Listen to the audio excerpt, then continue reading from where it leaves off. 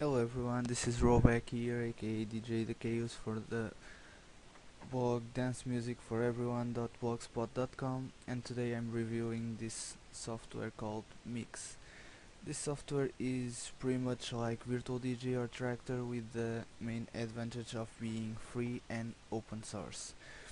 This means that you can use this software on Windows, Linux and Mac without paying nothing for it, and with a big open source community working to improve and fix every bug that you may find. So if you're familiar with Virtual DJ or Traktor, this is very similar to them. So you have your both your two tracks.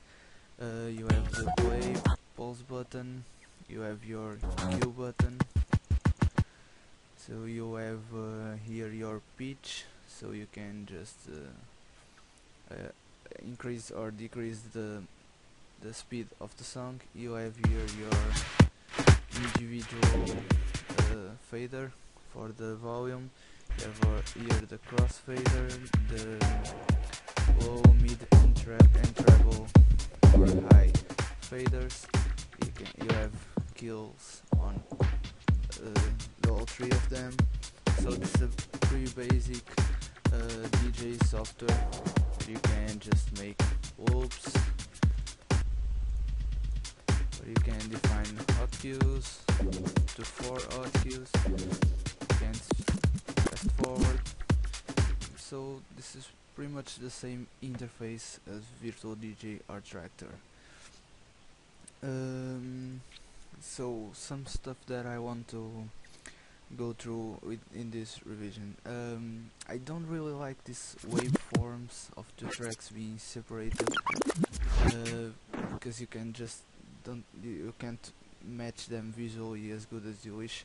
I prefer the Virtual DJ style that you have both of them simultaneously together. So this can be fixed by going to options, preferences, interface. This is not in Portuguese, but this is the skin, and you change the skin to late night, and this way you can just check them together.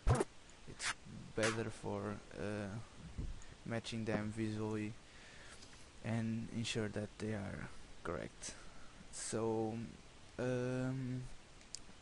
one of the things that I think it's missing here, and I hope they can fix it soon, as you can't zoom the waveforms of the songs like you can in Virtual DJ.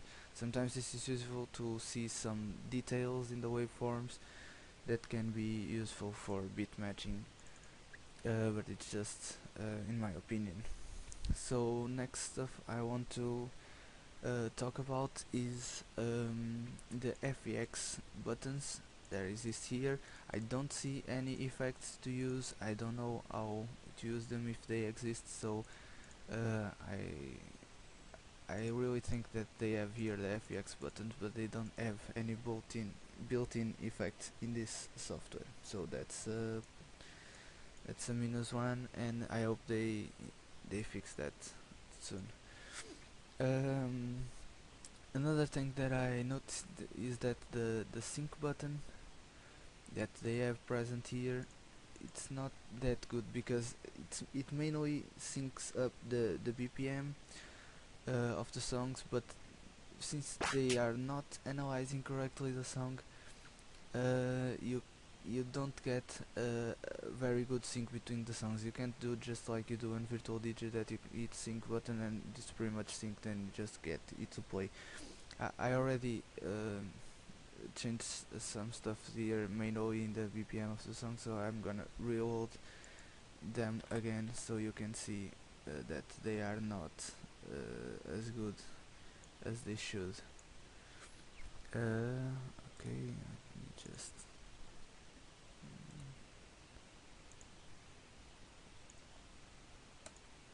so as you can see, I just reload the songs and they are not well detecting the bass beats in the songs. So in Virtual DJ you just get the two songs to the beginning and you just start playing one, and you can just start playing the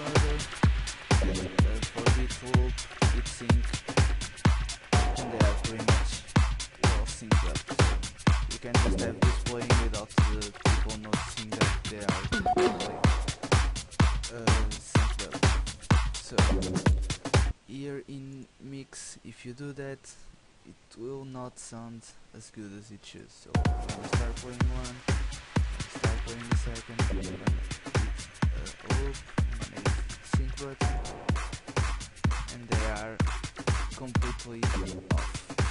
So a solution to that is just before you put any song to play, you can just sync that song up manually. Say this means you're gonna say to the program where is the beat in the song, so you can just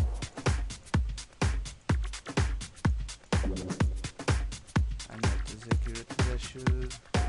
It's good enough in this one, so let's just do that here.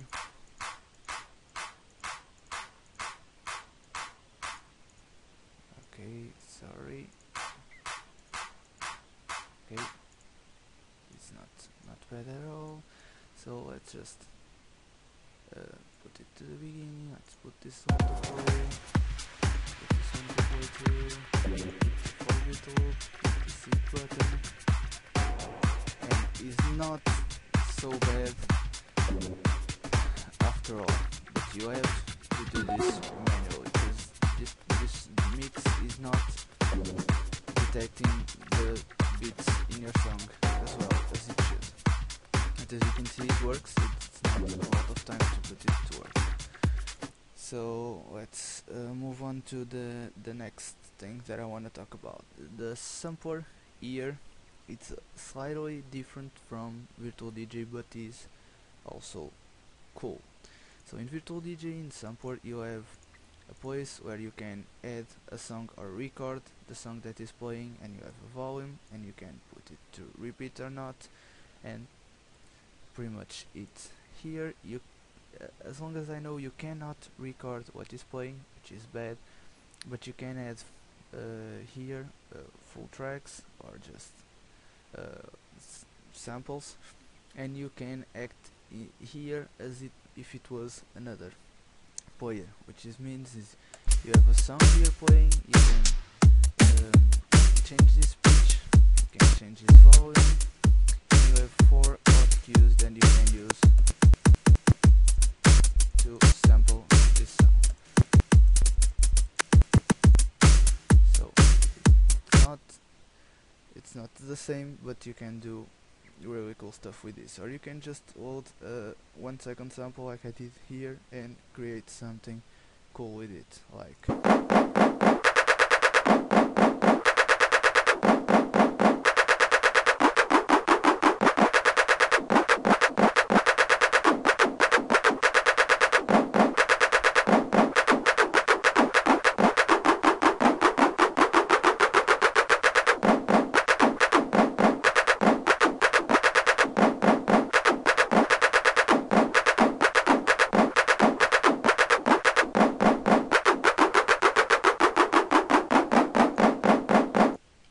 so you understand what I mean.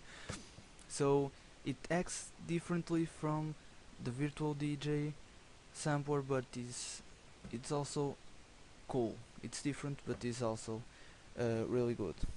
So, and for the last, I want to show you a feature that I found here that I think Virtual DJ doesn't have, and it really surprised me. It is the Auto DJ. This Auto DJ is a place where you can add as many tracks as you want, and you just hit activate Auto DJ and will just mix them for you. This is of course not good for playing a set in a disco or in a club, because it's not going to mix as well as it should and not gonna apply effects. But if you are in that phase before the music going loud in the club, where you just opening the place, playing some chill out music, some ambience music, you can just add here some songs and it will do the thing for you. For instance, I had two radio songs that can play easily to opening the space. They are calm songs, and I wanna hit activate Auto DJ and he's going to just do the job for me. I'm gonna step up to the end so you don't have to hear the whole song. So imagine that this song is finishing. Notice that in this song is not, in this deck is not even loaded the next song, but when he thinks that the music is finishing, he will load up the song and fade in the next song.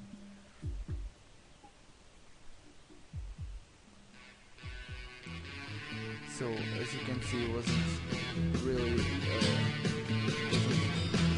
wasn't bad at all. It was really normal transition between two calm songs, and this can be really useful to take some time for you to prepare the real set and just leave this playing for the people to chill out before going to dance. So I don't know if it works really good with all the songs. I just tested with a few, wasn't bad at all, but I think he's detecting really well the part when he should start fading in the next song and fading out the current song. So pretty much this is a really good software for a free software, and I only have some stuff to point that I think the community developing Mixxx should get better. That is the sync function. It is a really important function in this kind of softwares because it's really used for DJs. If they are using a DJ software, they gotta get some benefits from that. One of them is don't have to sync every song from scratch, zero, and they have some help. The other part is the zoom in the waveform of the song is not really important, but it's cool sometimes. The effects that they are also important in this kind of softwares, and I'm not seeing them working here. And the record in the samples sometimes is good to be able to record some parts of the song to just mash up in the next song. But in overall, this is a really good software, and I will do next video on this using a MIDI controller. I have Hercules DJ console MK2, and it's well detected here, and they have also a built-in map for that console. It's not fully complete, but I will talk about that in next video. And basically, if you don't have money to afford Traktor or Virtual DJ, if you want to start DJing, this could be a really good option. And comparing to the Virtual DJ Free, for instance, here you are able to use MIDI controllers, and in the Virtual DJ Free you can only use them for 30 seconds, I think. So if you don't know this, just download it, it's free. It's here on mixx.org, and you have here a wiki with all the help that you can need, and you can send them suggestions or bug reports. So just check it out, and I hope you like it.